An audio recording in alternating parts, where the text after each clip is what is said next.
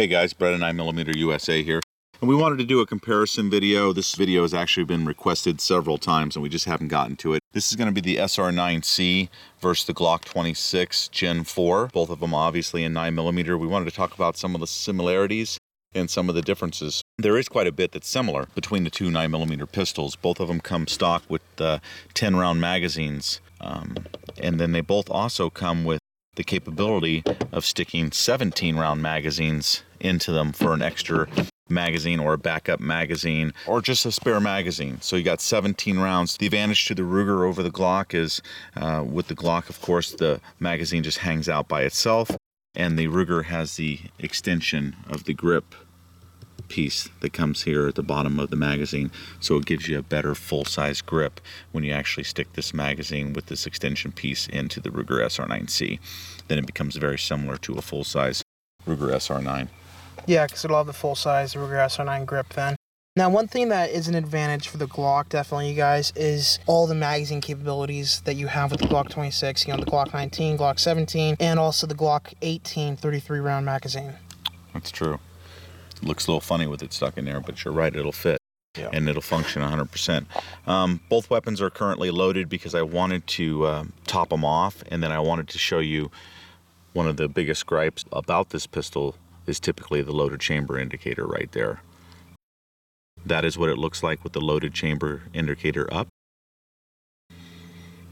The Ruger comes with steel sights or metal sights, and of course the Glock regular comes with just the plastic sights. So unless you get it with the night sights or something already on it. Another gripe that a lot of people have about the Ruger is the manual safety on the SR series. Yeah, all of our Ruger SR9 pistols have this manual safety, so the extra safety included with the Ruger that you do not find on a Glock or a Walther or a HK or whatever else you may be looking at. So the safety simply clicks on, and it takes some effort to get it on and off. It's very positive. Right here. So of all the Ruger SR9 series pistols I've had, I've never accidentally put the safety on, and I typically use them with just the safety off, and I don't click it off, it's just already off. And it's ambidextrous. It's on both sides of the pistol. It's true. So it's over here too. Red right here, red you're dead. And that's what it looks like in safe. Also, the magazine release on the SR9c or SR series is ambidextrous, which is a very nice feature for those of you that are lefties. Nice. Okay, so both these pistols have been in my collection for years now. Yep. Both of them have been flawless during the entire time I've owned them, so I don't anticipate any reliability issues here today. We are going to run Freedom munitions. 115 grain. All right, guys, that's a basic overview of both pistols. We're going to shoot them next. Thanks for watching. All right, guys, the Ruger SR9c. I haven't shot this since last summer. Is that right? Yeah, I believe so. It's been about 10 months. It's about time I shoot the thing.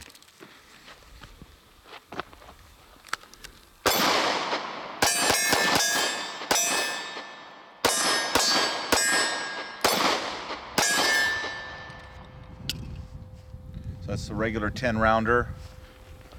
Here's the 17. There's the extension on the grip right there. Looks really nice. Gives you a full grip, no doubt.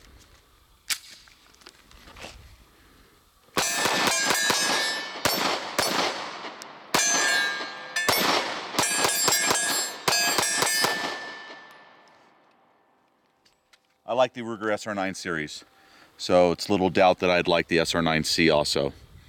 Feels just like it when you got the extra grip on there. It's a fast shooting, very accurate pistol. I like the trigger on it. I've heard some people are having issues with them once they get them past a couple thousand rounds. That's not been my experience, but they may not be at the 2,000 round mark yet, so I'll be watching for that. But as far as I know, every one of them that we have has been very reliable. Yep. All right, I'm gonna go get that Glock 26 and shoot it, and then we'll give you some final thoughts on both pistols.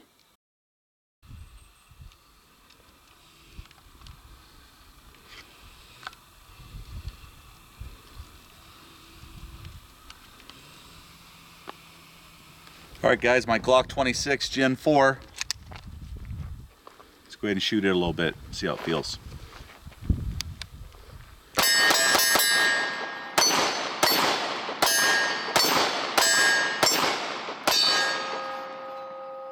That's a 10 rounder.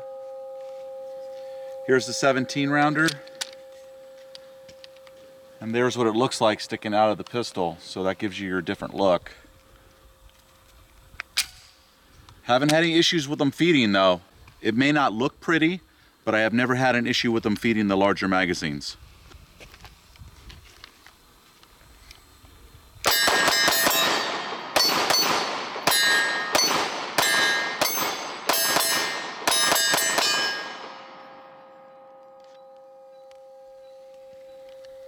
.100% reliable. I like this little Glock. This 26 was my first 26. I waited till the Gen 4 came out. I liked the FDE, and it's been damn near 100% the whole time I've owned it. So this was my preference over the 43 when the first 43 started coming out. I know we've since changed our mind and we kind of like the 43 now, but if I had to pick between the two, I'm still leaning this way. And there's the 43.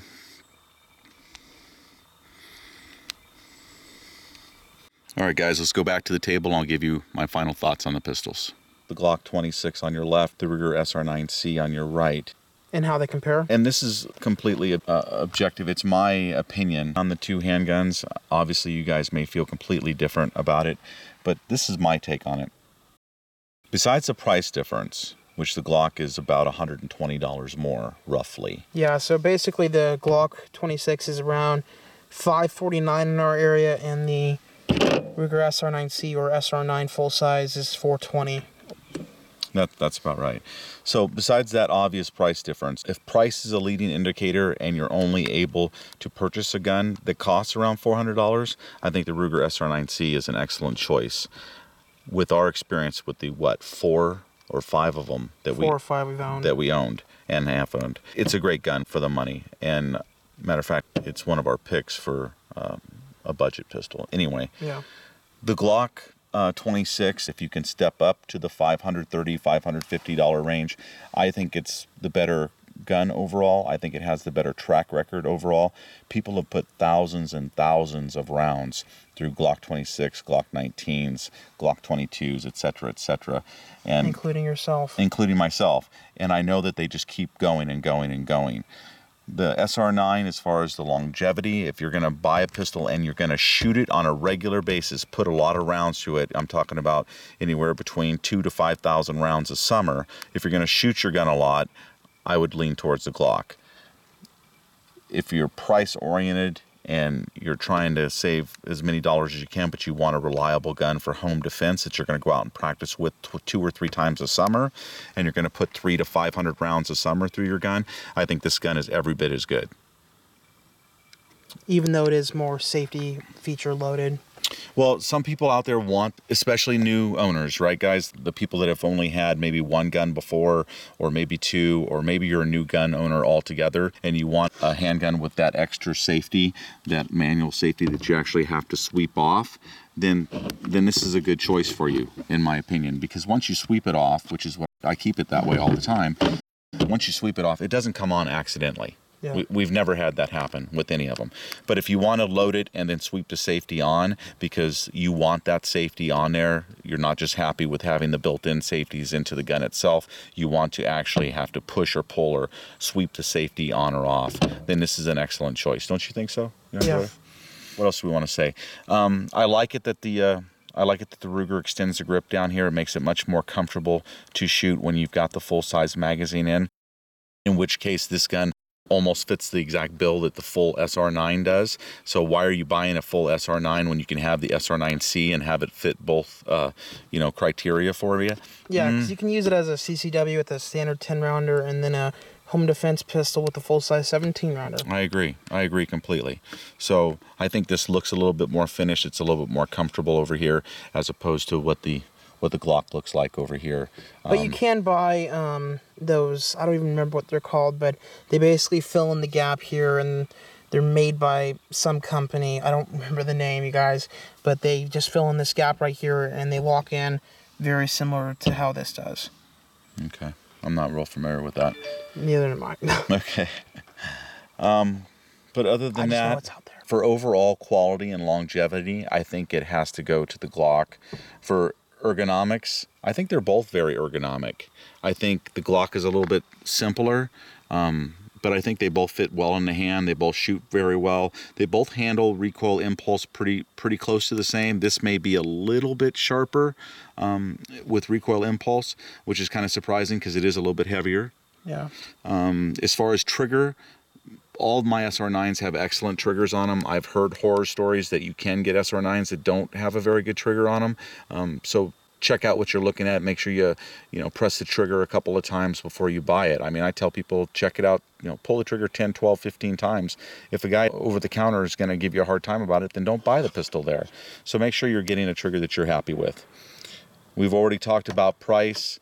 I don't think there's anything else left to discuss except for which one is more appealing, to you visually as the buyer. Do you like the looks of the Glock 26 better than the looks of the SR9?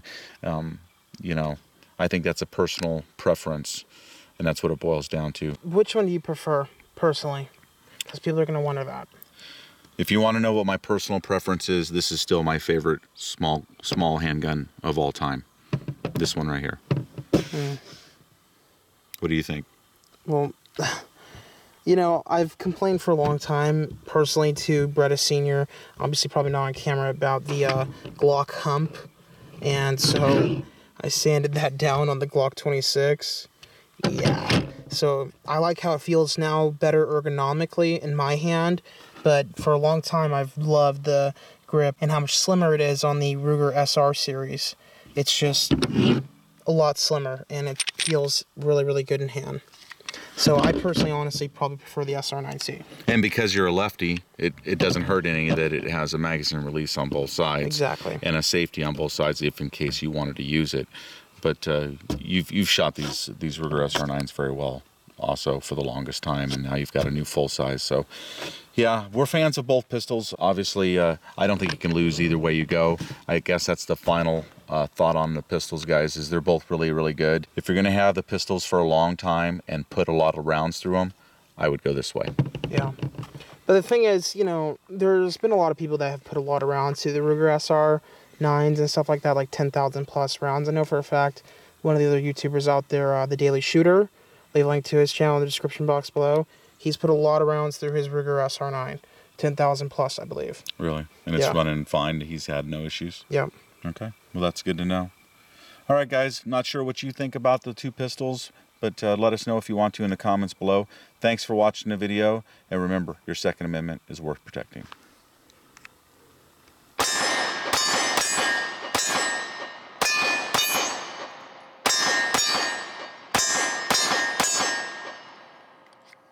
Nice. And the good thing about a Glock 26 is you can use a little bit of a larger magazine in it if you want to.